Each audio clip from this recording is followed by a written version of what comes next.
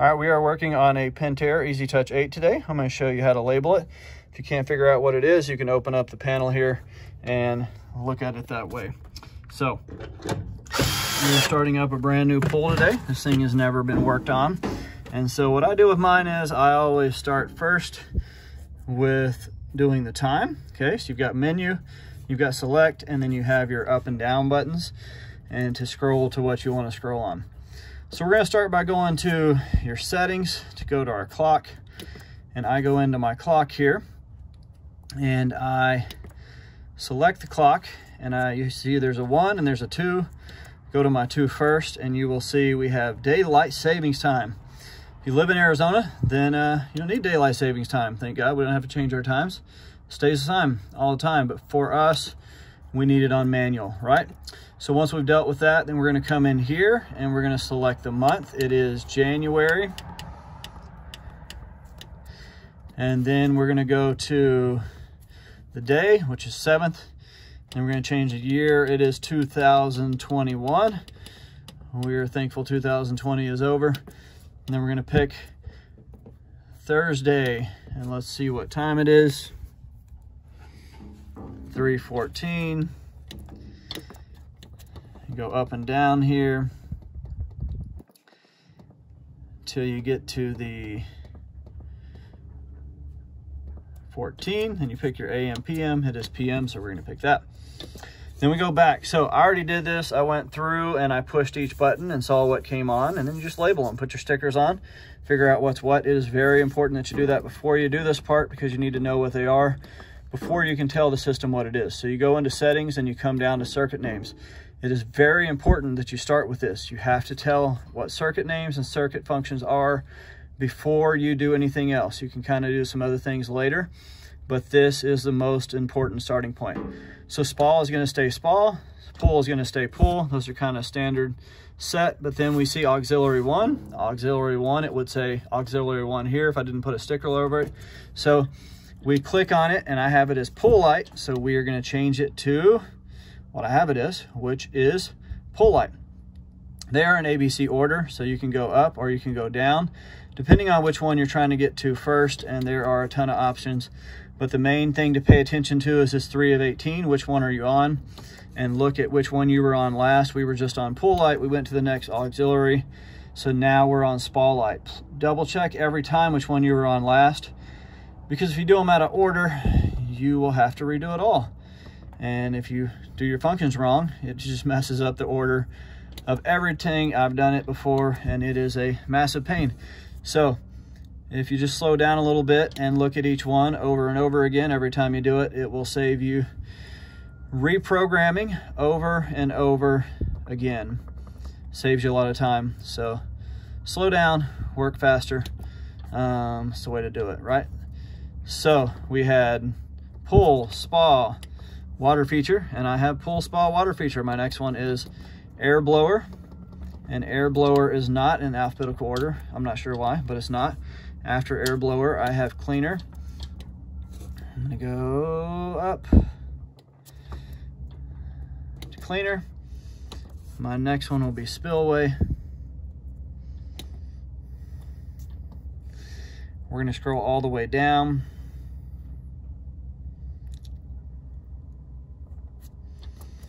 After spillway, I have another one. I'm not using it. You could make like a SPA high. You could, depending on what you had and what you wanted, if you had any features that you need valves for, whatever they had, you could add something else there. For this pool and what it has, I don't need it. You have to go into functions and tell them what they do. The SPA is master SPA, and it is freeze protected. Pool is master pool, and it's freeze protected. Pool light, you have to tell it what kind of light it is. Most Pentairs are using the IntelliBright. If you do not tell it it's an IntelliBright, it will not work. You do not have to freeze protect them. If they do, just know that every time you have a cold night, the light will come off and the customer will call you and say, hey, did you schedule my light to come on in the middle of the night? And then you gotta say, hey, it's gonna come on every time it's cold because it's on freeze protect. So if you want to, go ahead. I do not want to deal with those phone calls, so I don't do it. Water feature can be generic, air blower can be generic, cleaner can be generic, spillway cannot be generic. Spillway has to say spillway, because spillway is connected to a valve. It does not have to be freeze.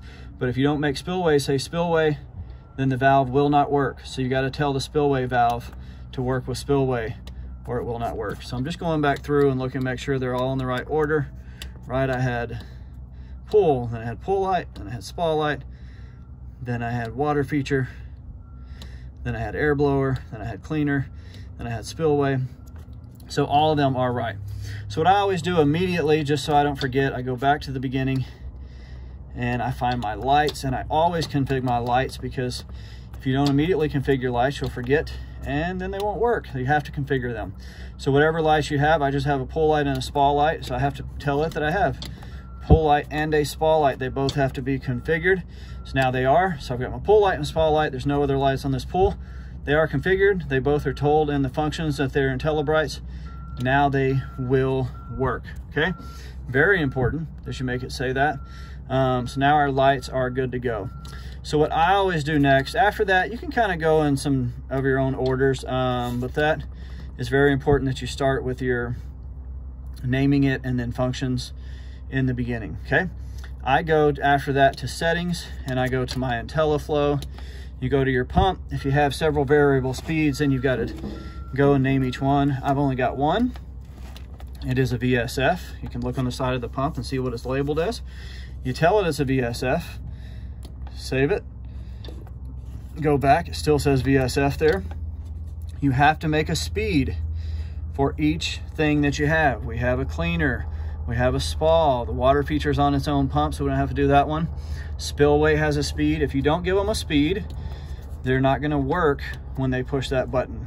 You can do RPMs or you can do gallons per minute, whichever one you choose. Make sure you do everything in that.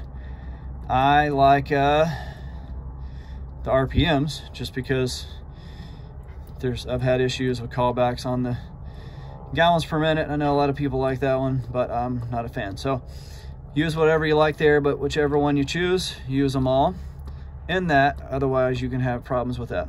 So I'm putting my pull low at 1200 RPMs. Next one, you see it went to 2. We select that one. We're gonna do our cleaner speed. This one has a vacuum, so I don't need a very high speed for that. I'm gonna start it at 2750 until I test it out.